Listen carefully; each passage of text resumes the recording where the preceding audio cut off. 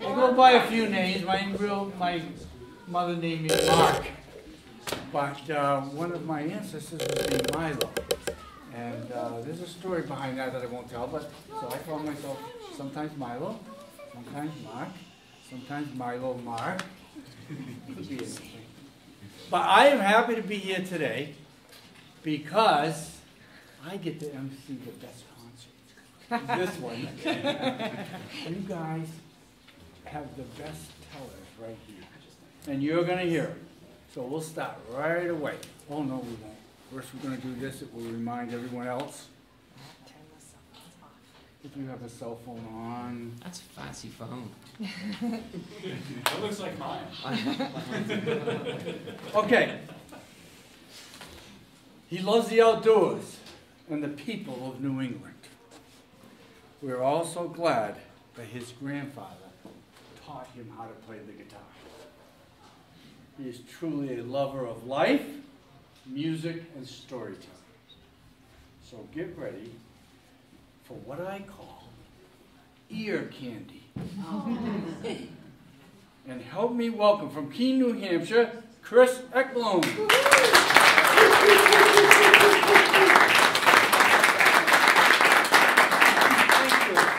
Thank you so much, everybody. I see the smiles, and it instantly puts me at ease and in a good mood. So thank you for that wonderful introduction, Milo. My name is ChrisEkblom, and I'm from Keene, New Hampshire. And this is my first time at Waterville Valley. And I am really impressed with the mountain backdrop, the drive up here, and everywhere I look, people are smiling. It seems like people are having a good time. So my grandfather did teach me how to play guitar, and this is his old guitar. This is a vintage 1944 Gibson Jumbo J45. And I thought I'd bring this jumbo guitar because I got a jumbo story to share. Does anybody here hear stories? Oh, yes. Okay. That's great. Well, I've been playing guitar and telling stories for the past 10 years, but I've been playing guitar for probably the past 18. And when I was 11 years old, I was very lucky when my grandfather placed this guitar in my hands and I learned how to play it. And I think one of the best gifts we can give our kids is the gift of music and the gift certainly of sharing those stories and those tales with everybody. So today I'm going to be sharing with you a favorite folk tale of mine. It's called John Henry and the Railroad. You may have heard of this particular story before. I put a little extra love into the telling of mine. And I hope you'll be able to hear and follow and feel the love, because that's where the source of this story comes from. So the name of this story is John Henry and the Railroad. A long time ago, when President Abraham Lincoln, among many documents he signed, one very important document was called the Emancipation Proclamation. This document basically abolished any form of slavery and prohibited any one man to own another. A very important part of history, because now the economy saw tens of thousands of new workers entering the economy with new vigor and new energy. This new free nation was growing. And out of those tens of thousands of freed slaves, John Henry was one of them.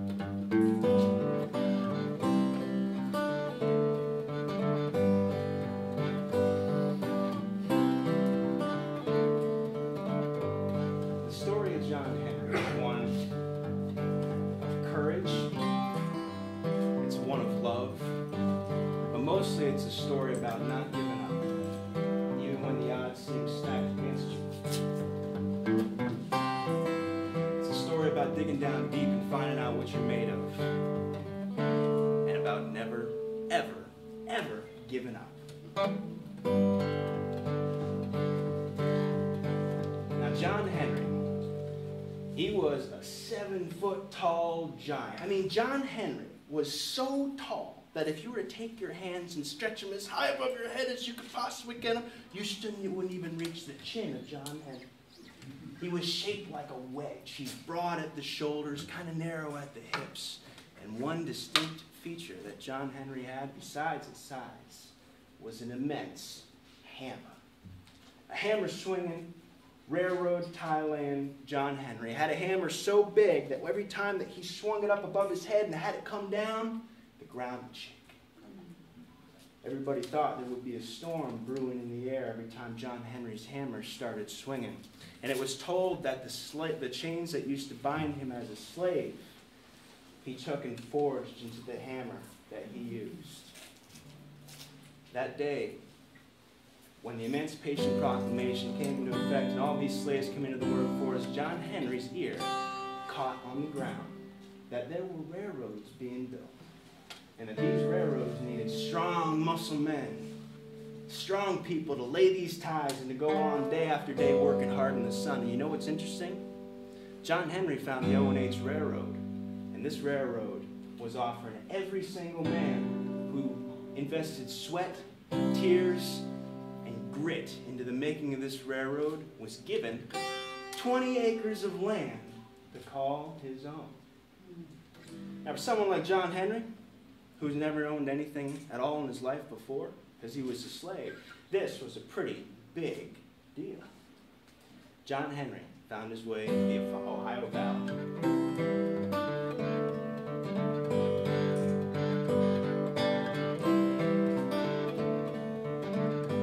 He looked down over that horizon, and he saw green land.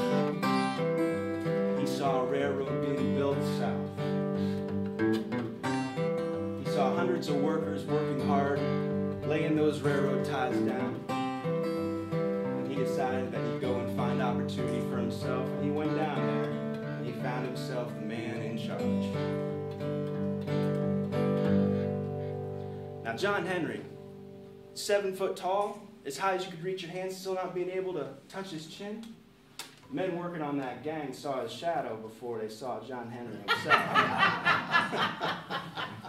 The foreman saw the shadow and he looked up at this giant silhouette coming up from the horizon. Every man stopped what they were doing, and all the hammers that were swinging stopped to see John Henry coming in. Big silhouetted man comes in and says, "Who's in charge here?" Big barrel-tone voice. He looks around and says, "Who's in charge?" And the foreman that had spotted his shadow before spotting John Henry said, Well, that'd be me here, sir. What can we do for all of you, sir?" "I hear that there is a railroad being built and that any man who puts in sweat equity in this railroad gets 20 acres of land. Now, you tell me, young sir, is that a fact?"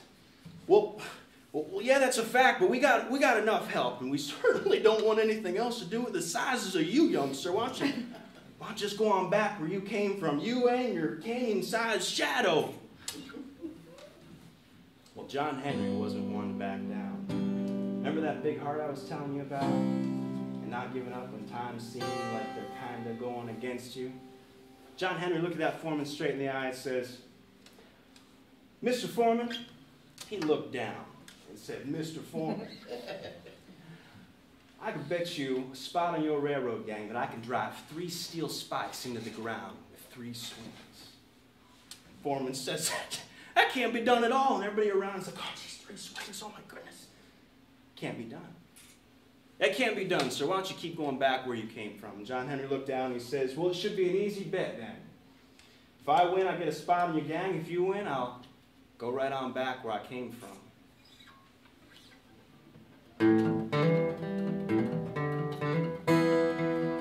Well, bet was made, and John Henry very carefully laid 3 spikes out in front of him. He took his long hammer by his side. He laid 1 spike in front of the ground. He pulled his hammer up over the head, came down, and he found his mark.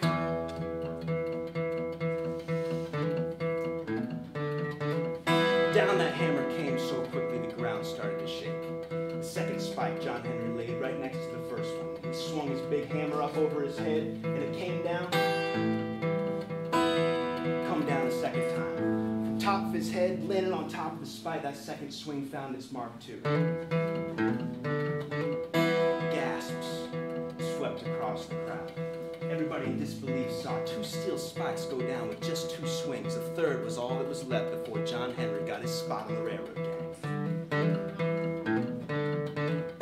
That third spike, trembling there in front of him, John Henry smiled at that spike and took his hammer, swung it up over his head, and down a third time. That spike went down in the ground. The ground started to shake. Everybody looked around and they thought they saw a storm coming to town. John Henry's hammer lit sparks. Fire, energy, passion went into every swing. Well, that very same day, John Henry earned him spot, that place on the railroad gang that he was just reaching for. And that land that he needed and that he wanted so bad was now possibly in sight. He could just about taste it. Well, John Henry helped that railroad gang go quicker. And after a few weeks, they were getting closer and closer to Blue Court Junction. And almost reaching Big Bend, right where they were supposed to be.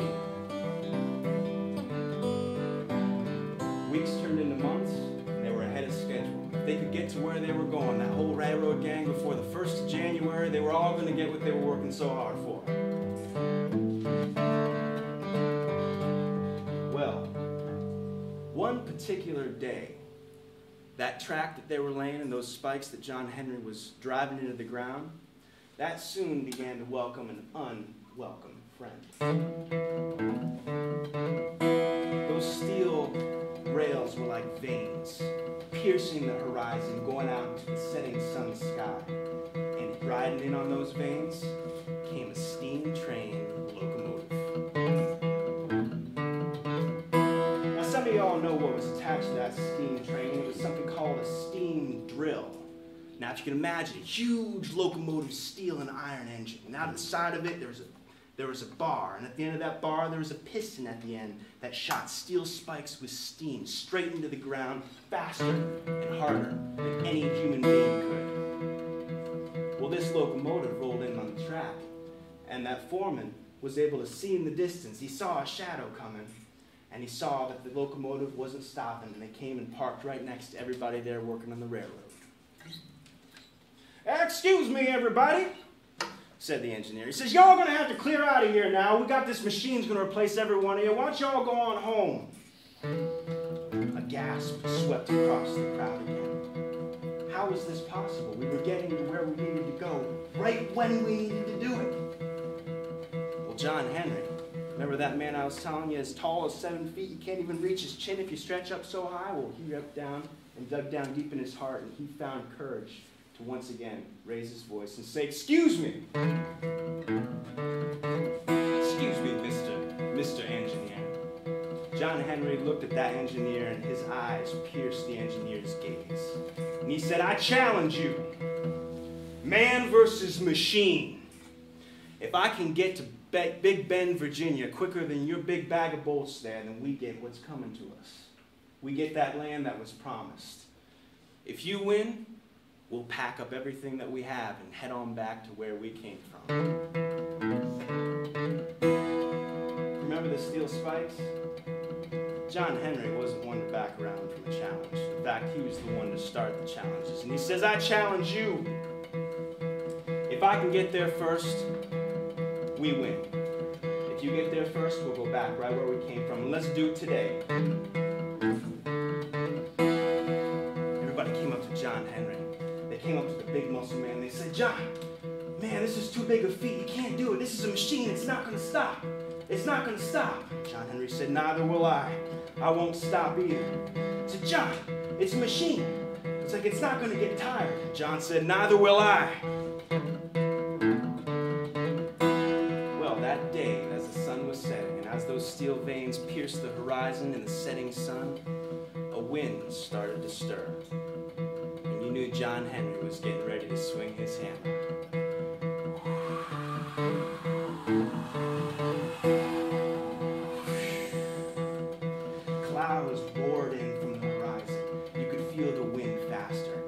saw a bunch of railroad workers on one side of the track on the left. In the center stood John Henry and his hammer. On the right side of those tracks, that big old steam drill sat on its trails, just sitting and just waiting for John Henry to make the first move. Foreman said, "All right, we're gonna have a clean competition. We got the steam drill on one side and John Henry on the left. First one to get to Big Bend, Virginia wins." And John Henry took his hammer, and he took his sized hands like catcher's gloves. He wrapped his hands around that hammer so tight and started squeezing so tight you'd swear he was trying to sand something down into a toothpick. John Henry was ready. That shadow that stretched down into the valley was slowly beginning to fade as night took over. During those first wee hours of the competition, candles and lanterns lit the sides of those rails, but there was fire burning in John Henry's eyes. Ready, set, go! Swinging hammers, John Henry came in. Sparks flying, wind blowing, storm coming from the horizon. What's that storm brewing out there? That ain't no storm, that's just John Henry's hammer swinging in the air. Now the steam drill, moving just as fast as John Henry himself. Neck and neck, they were getting closer and closer to Big Bend.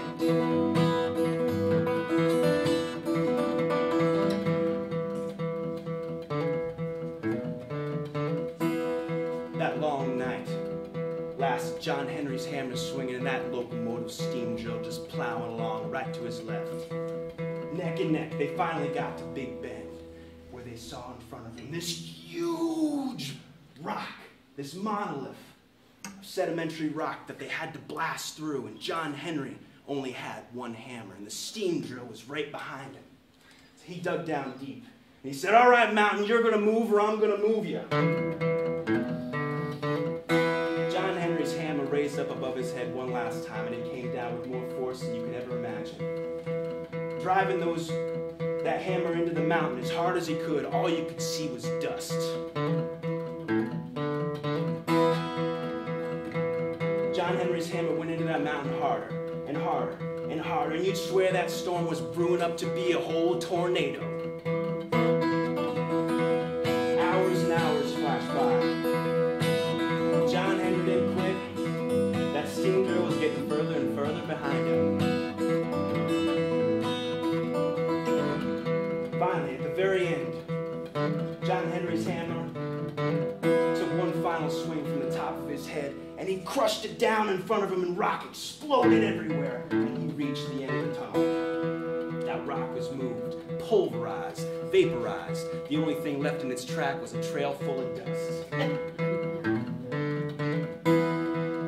John Henry, standing there, his wobbly self, the foreman came over, the one that doubted his strength, came over and lifted him up on the side. He said, "Come on, John, we can do it."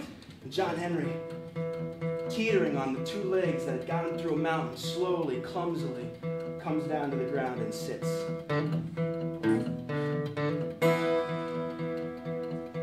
That day, the only thing that people could see, or the only thing that people could hear in the sky, was John Henry's hammer ringing. And the story, as you're used to hearing, may end there at the cost of John Henry's life. But however, this tale has a different ending, because John Henry, he got that land he was looking for. He got that 40 acres of land to call his own, because he put every ounce of his strength and every ounce of his gut and grit into making that thing happen. He set his mind to something, and he followed through.